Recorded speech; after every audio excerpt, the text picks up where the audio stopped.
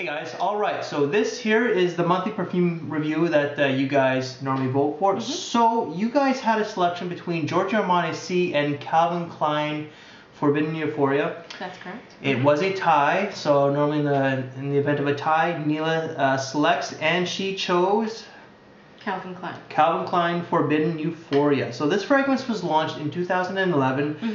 We did not get the perfumier. This is presented as a fragrance for a younger audience dedicated to independent women. Ooh. Ooh, as I like the sound of that. So, alright, so main accords are sweet, floral, fruity, musky, patchouli, and woody, with the top notes being mandarin orange, raspberry, and peach blossom. The mid is jasmine, orchid, and peony, with the base being cashmere wood, musk, and patchouli.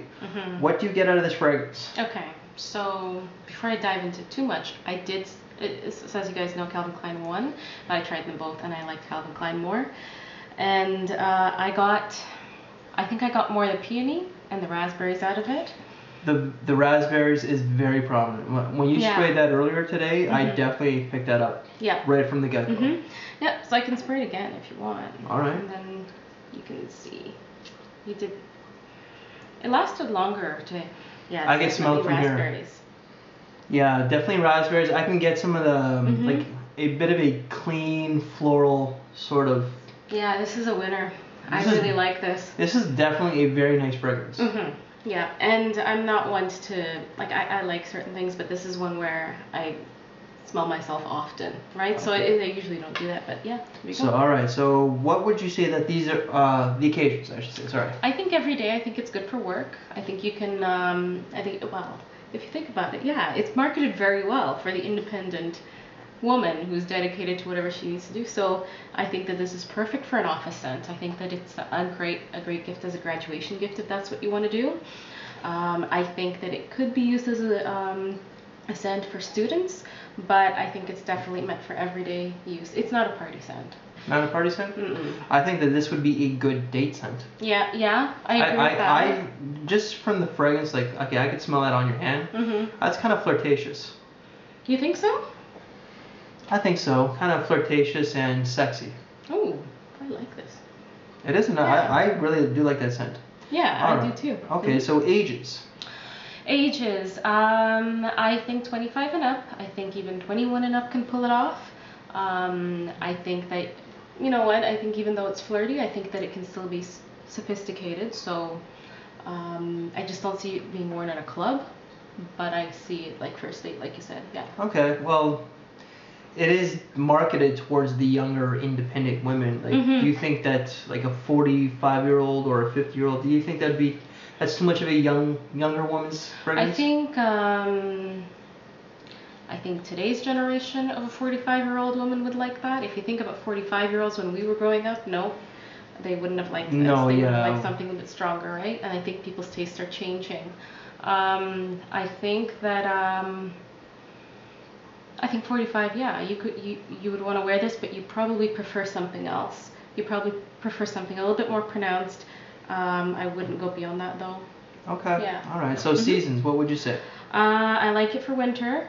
I think that you can wear it in the colder seasons. I'm not sure how well it would fare in the summertime. I think it'd be too strong. I think the raspberry may be a little overpowering, maybe. The orange blossom too. I think it'd be overpowering. Really? Yeah. I don't know. Smell me again. I smell that it's woody for sure. I do smell that too. I really do. I get a lot of raspberry and a lot of peony. I think it's really nice. It's a really nice blend. Yeah, we were talking about it earlier today, and I think this is bottle worthy for sure. Yeah. Well, Calvin Klein, they do nice smelling fragrances, but the performance, they don't last long. All right. Well, how did this last? It didn't do very well. Today it did a little bit better, and I don't know if it's because of the weather or what, but it lasted on my skin maybe 4 hours, 5 hours. Was that before or was that today? That was before. So I would spray it in the morning before going to work, let's say at around 8 o'clock, 8:30 or so. I couldn't smell it anymore by 1 o'clock. Oh, so 4 to 5 hours. Yeah. What about today then? Today, I would say that it lasted, well, I sprayed it at 10, still smelt it at around 6. Okay, So it lasted a little bit longer. So it's a little bit spotty. So yeah. So I guess it depends on the day maybe. Yeah, perhaps. It All depends right. on what you're doing or whatever. Okay, so prices on this one. So at your department store, so such as the Bay, for a 100 ml, you're looking at $110.